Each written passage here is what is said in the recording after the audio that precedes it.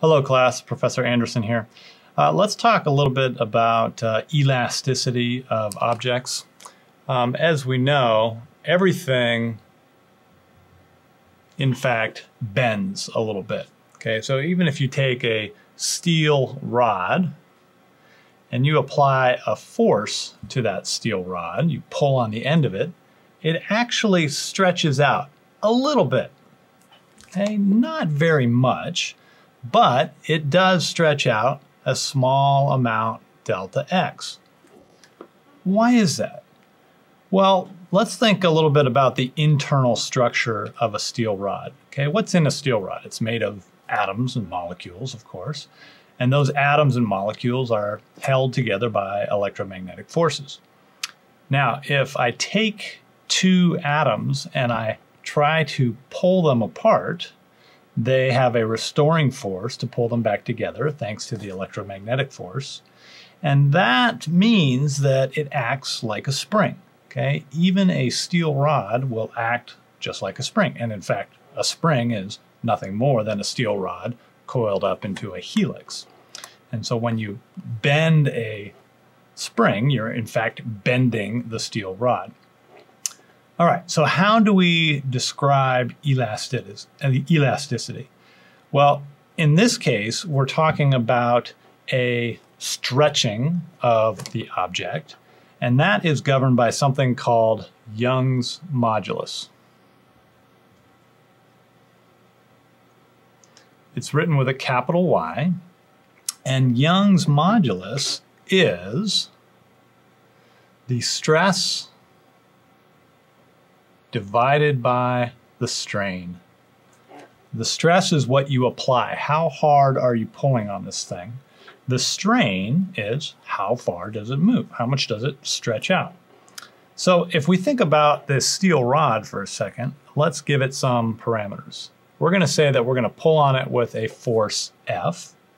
We're going to say that it started with a length L initial.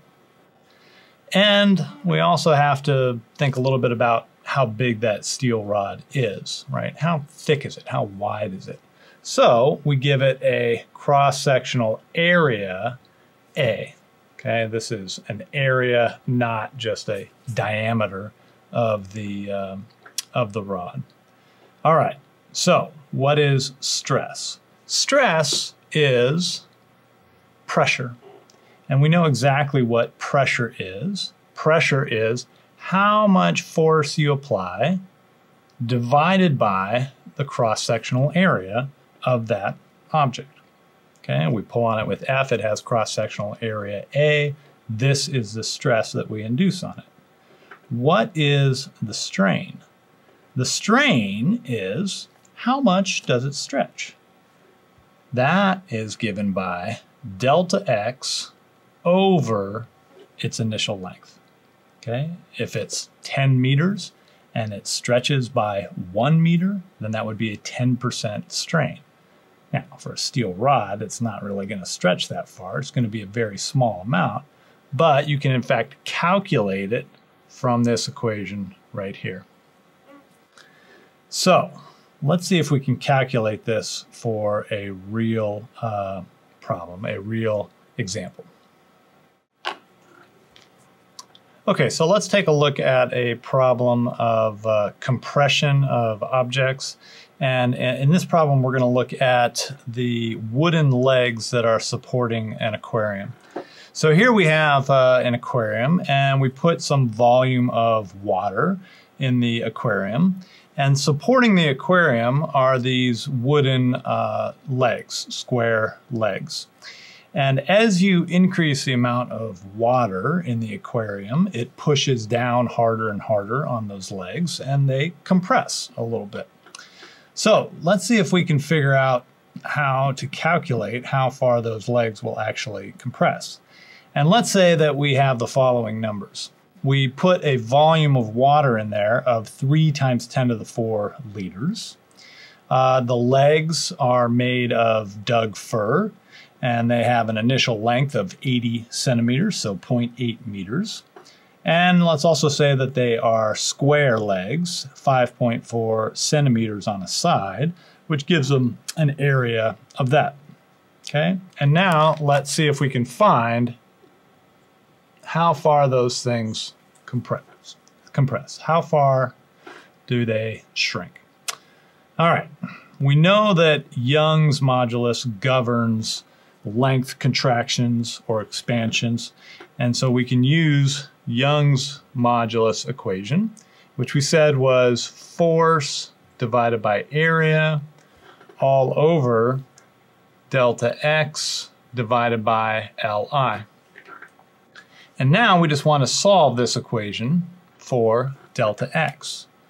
Okay, Young's modulus, that y, is a particular number for a given substance. So steel has one particular value for Young's modulus. Doug fir has a different value for Young's modulus. So let's solve this equation for delta x.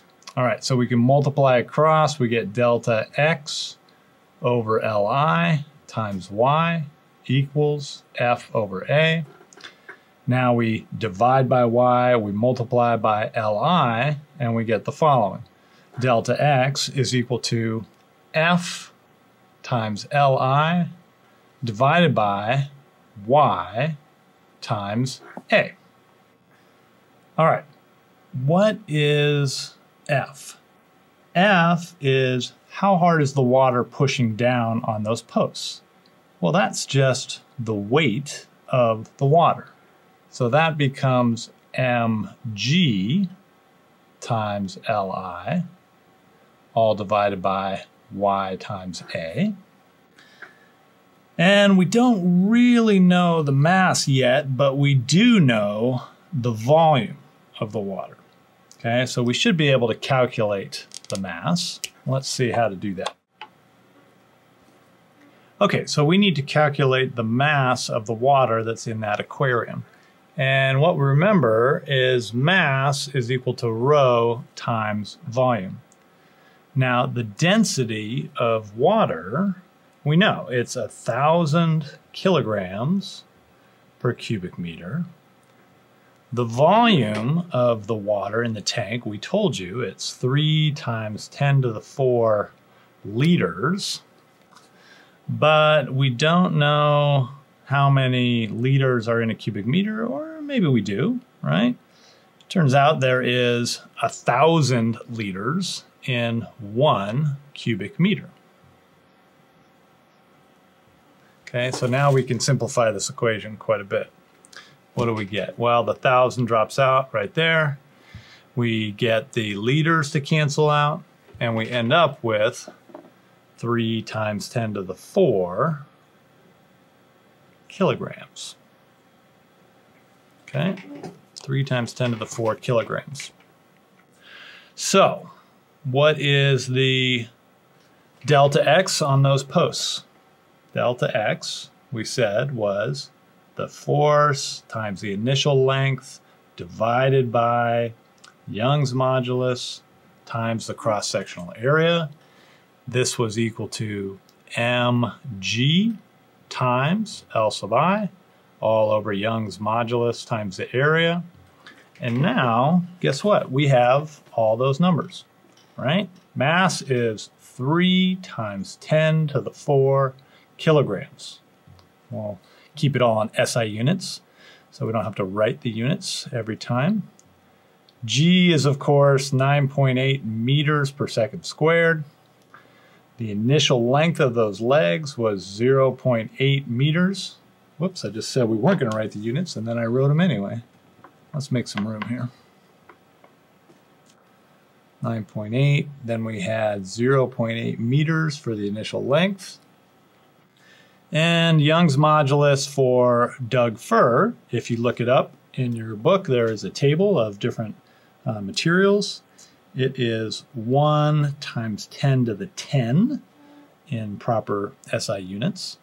And we said that the area was 0.054 meters, and that thing is going to be squared. All right, so let's plug those into our calculator and see what we get. Okay, so if you plug those numbers into your calculator, what you should get is 0.008, and the units are still SI, so it's meters. Now, we're forgetting one important part of this whole problem, which was there were 4 posts underneath the aquarium. So we have calculated delta X if it was just 1 post underneath the aquarium, and so you have to divide by a factor of 4. So each post will contract by a delta X of 0.002 meters, which is 0.2 centimeters. All right, give that one a shot. If you have any questions, come see me in my office hours. Cheers.